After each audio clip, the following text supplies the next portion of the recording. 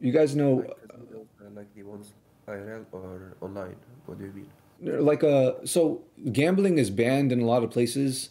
Like even in the state that I'm in, it's banned. But there's a coastline here. There's a beach here, and so what a lot of people will do is they'll just go onto the boat, and it's like a very expensive boat. It costs a lot of money to get on there, like $2,000 for like a ticket, and then they'll go out into international waters, which I think is like 18 kilometers into the off the coast, and then boom, that's it. Gambling allowed. Now they're in international waters, so the state laws don't apply anymore.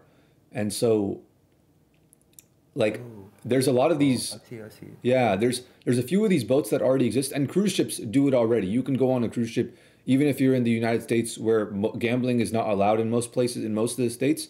You can go on a cruise ship and you know go out to sea, and gambling is allowed when you're 21, but you can go out on a cruise ship and they'll let you know, like they'll make an announcement on these cruise ships. Okay, if you're 18, you can gamble now. Anyone that's 18, and they all go to these casinos and they all gamble. And so there's a few boats that already do it, but my thing was I had some ideas for it, like getting people with like a lot of like internet points, a lot of clout, right? And getting them and just basically paying them to show up on the boat and making it like a very high class, you know, make it like an exclusive club, right? Like an exclusive poker club with a super high buy-in, like $10,000 buy-in, and make it only for like big businessmen and celebrities and actors and musicians and that kind of thing. Only like the people that can actually afford it, because nobody's done this with a gambling boat yet.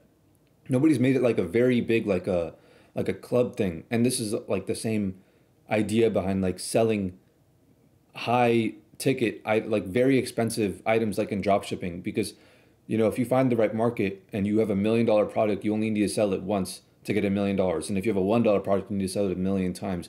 So, and nobody's doing this with gambling boats. Nobody's selling to like the very highest, like top end buyers. I've been on one of these gambling boats before, just with my friends. Just like we tested it out as like a little vacation for one of my friends' birthday parties, and it was like the worst experience. Like it was so dirty and ugly, and like it was like not well maintained. It smelled bad, and all this stuff. And it was like if somebody did it right, it could make so much. It could be like a big thing. Like on social media, people would talk about it, and people would reserve seats and things like that.